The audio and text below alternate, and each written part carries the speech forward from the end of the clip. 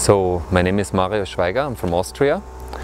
I live in the city of Graz, but originally I'm from the Alpine region and a small city in Tyrol called Lienz.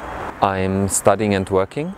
I'm by profession software developer, and I chose to keep studying again, so I'm right now somewhere between bachelor and master in information technology.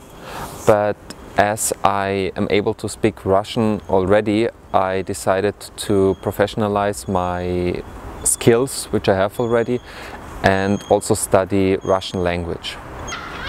Of course, as I was on a fluent but not very high level of Russian language already, I wanted to improve.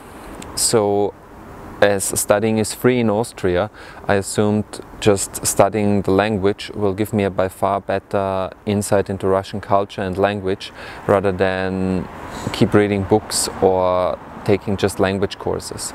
So, as I'm also a student on the TU Graz, the Technological University, there was an advertisement of the LETI, which also had a summer course of information technology which I participated in.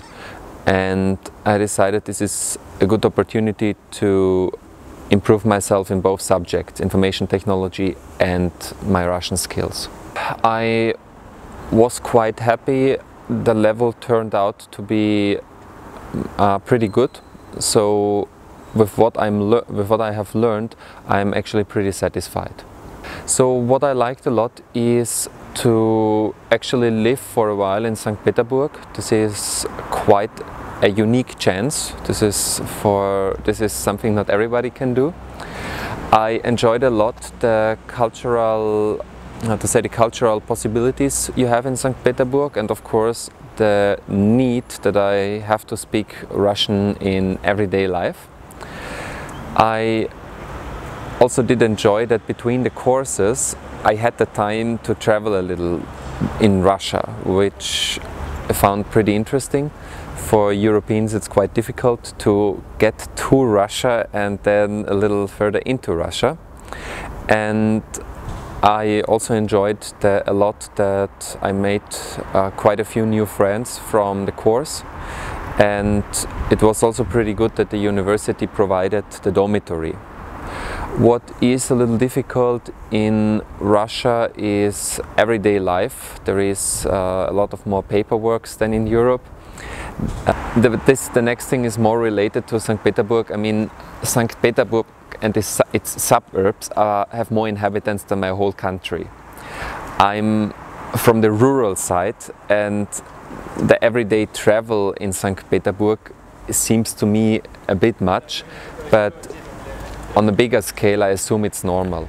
Just for someone who grew up in the village, this is quite a big difference.